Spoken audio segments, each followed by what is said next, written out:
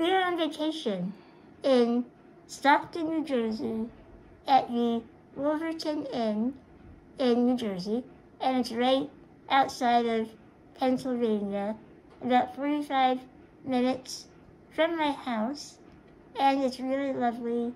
There's sheep, there's a little cottage that we'll show you, and some great places we went to go shopping, to get food, and it was just a lovely time, and I hope you enjoy this video.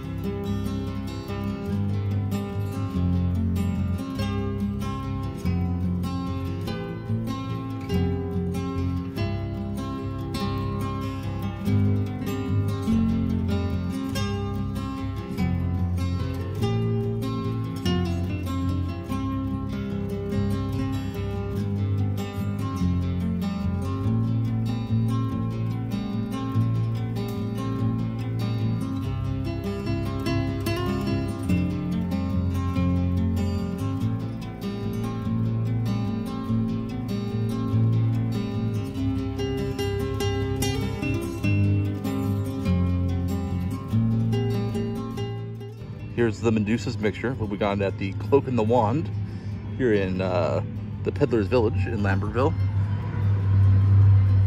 It nice. has all kinds of witchy stuff and wizardry stuff. I got the, what was it? The Medusa's mixture, which has a transformation spell number 74, and you gain control over snakes. Yes. Yeah.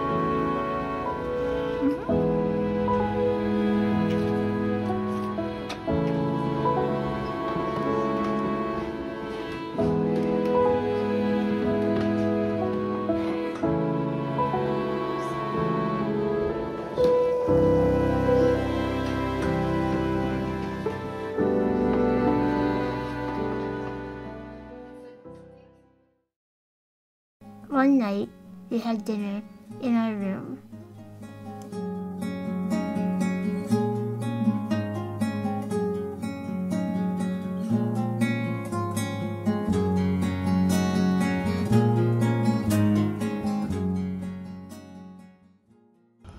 We're having salmon is my dish, and before I had corn soup, and it tasted like lobster bisque, but corn, and it's my favorite soup ever. Asparagus, mashed potatoes, short ribs, and little fried onions on top. And now we have dessert, and it is a pear tart.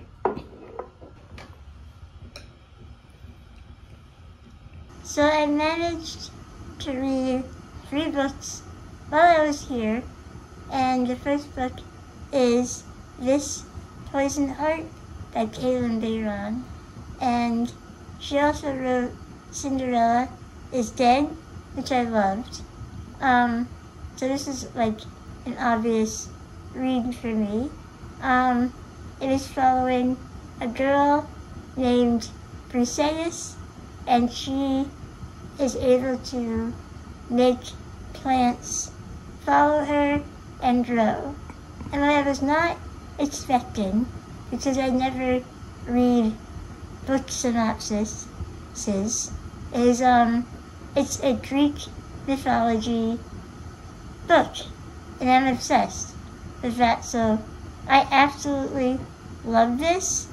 It ends on a cliffhanger, and I already got book 2 on its way to my house to read as soon as I get home.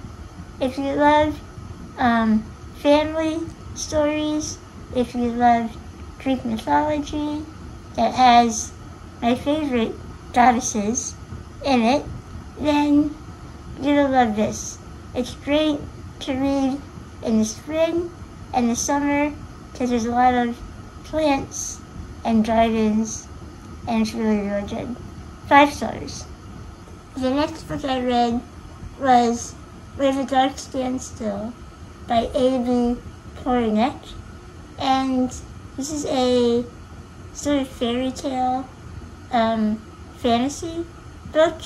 There's a lot of romance in it, and it's about this young girl. Well, she's like, I think 17 or 18, which is young to me. She goes into this forest to find a flower that will let her make a wish. And her wish is to remove her magic abilities because it's making the people in her town fear her. Because it is a historical setting. So when she gets there, she finds the flower outside of the house, and in the house is a demon man, and he says to her, I'll do what you want, but you have to live with me for a year. And she does. And things happen, and there's romance. I really love this book. If you don't like romance, you will not like this. The ending is going to be very divisive for people, but I loved it. So check it out. 5 stars again. I forgot to say, if you like Beauty and the Beast, you'll like this because it's very similar in theme, in tone, and kind of in plot. The last book I read was Restless Girls by Rachel Hawkins. I read her other book, The Life Upstairs, which I liked a lot better than this. I gave this 2 stars. It's about a woman who's dating a guy who has a boat, and they go to a remote island that used to have a party that was supposedly cannibals, and now it was like abandoned, this island, and they get there and things happen, except not really. Nothing happens until like the last 50 pages, and it was very unsatisfying, not suspenseful, not scary, just really, really bad, and I think it had a very bad message about women and power, and I hated it.